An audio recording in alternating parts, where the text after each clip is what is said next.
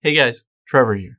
And in this video, I'm going to show you how to check your Roblox account country. It's pretty quick and easy, so let's jump right in. Now, let's open up the Roblox app here on your iPhone or Android, or of course a computer. And let's tap on More at the bottom right.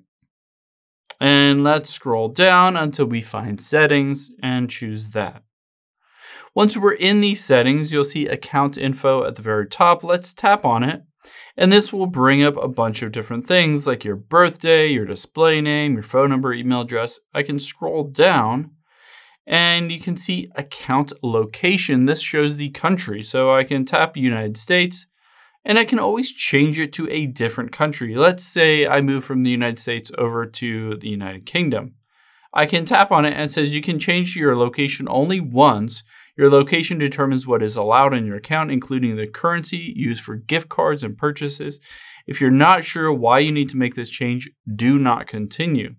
So keep in mind, be very sure that you want to change this country. Again, it says you can only do this one time, but you can change it over to whatever other country. This is especially helpful if you find yourself on here and you're not able to redeem any kind of gift card or promo code or use your bank account or credit card information to add more Robux or anything like that.